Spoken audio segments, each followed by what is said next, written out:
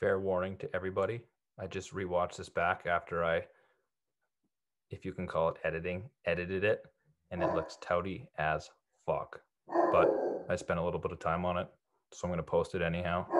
If I can't figure out how to make it not sound touty, won't be. But fucking deal with it. Fucking dog's pissed anyhow.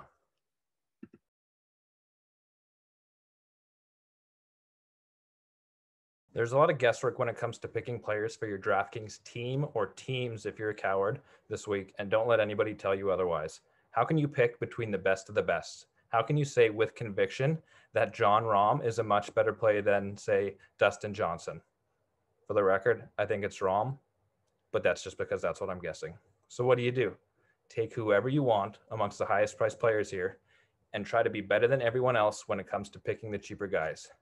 DJ versus Rahm is a toss-up, but 8,400 Cam Smith versus 8,300 Joaquin Niemann, that you can try and figure out. Knowing the 10 and 11K guys are great players doesn't take a lot of brain power, but figuring out which 6K and 7K guys to fill in with them, that's something you can try to figure out as well. Out of the guys at the top here, Jon Rahm and Justin Thomas do appeal to me the most. Thomas has won here twice and always shows up at these no-cut events with a better track record than anyone in these settings. Rahm is about to have a monster year, and this place is the perfect start for him. Some are worried about his club switch, but just because he only announced it last week doesn't mean he hasn't been practicing with his new clubs for more than a month. It's a new set of clubs. It's not like he's being forced to play left-handed or anything crazy. I have zero concerns about the club change. Patrick Cantlay at 9,800 is the only other player above 9,000 that I would really like to try and get up to if possible. It's just a matter if I can make things work on the cheap end, which isn't that likely because after my must play of Cameron Champ at 7,900, the only 4 players I feel moderately comfortable taking are Mark Leishman, Sebastian Munoz, Jason Kokrak, and Lanto Griffin, and none of them inspire a ton of confidence in me. No one under 6,900 is even under consideration.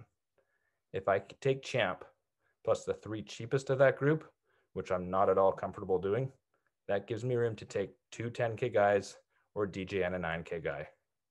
That means 3 guys I don't overly like in a tournament that only has 42 players. No thanks. At most, I want 1 guy from that group of 4, preferably Munoz if I have to take one. I discussed my reasoning for Cam Champ at length on my most recent podcast, so if you want to know why I'm playing him, check out Strokes Gain Golf Shots wherever you get your podcasts. If I don't want anyone cheap, I can't really take any of the expensive players I have interest in. But after looking at the players 9,000 and under, I am okay with that. Here are the players that pique my interest. Colin Morikawa, too cheap at 8,800, priced under guys that I think he outclasses like Vic Hovland and Tony Finau. Even the players right below him like Harris English and Scotty Scheffler can't sniff his combination of talent and winning upside. Morikawa has played well here before and is a top 5 iron player in the world. Priced slightly above Morikawa is Hideki Matsuyama. Hideki has incredible course history with finishes of 2nd, 3rd, and 4th here. His form to end the year was exceptional, and he's clearly okay playing here off a layoff. I'd be surprised to see him outside the top 10. Tony Finau can send the ball out further than almost anyone on tour, and that will be a huge value here. He is rarely out of contention and gets a ton of birdies. 8,800 for him is a great option. Daniel Berger is a guy that really has no weaknesses. He has vastly improved over the past year, which makes sense because he spent a couple years trying to recover from a wrist injury. He has clearly shown that he belongs in the upper class of golfers and has no problem competing with these big names. Sungjae Im doesn't seem to fit the course as well as some others, but his birdie-making ability combined with his $8,200 price make him a good option for me. Out of all the guys I'm listing in this range, he's probably my least favorite, but he has a good floor for DraftKings points with his birdie scoring.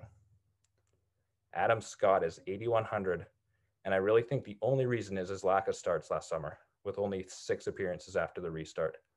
He has proven time and again he has no issue playing well after a layoff, so I think Scott's overall talent trumps his lack of recent play and makes him a good option with cheaper than usual price. Abe Answer is the last guy I'll look at here. As I've mentioned many times, Answer does nothing poorly and is starting to really take a big step forward in his career.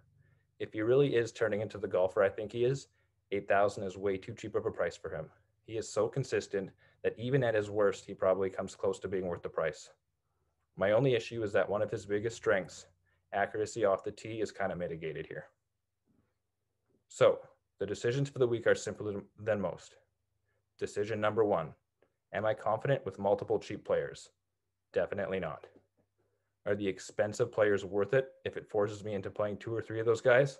No, not with so many great golfers in the mid-range. So with that part figured out, all I have to do is narrow it down to 6 golfers that fit under the 50K salary cap. Easy peasy. Champ is locked. If I follow him with Answer and play him, Scott, and Im, I don't even need to dip down to Munoz.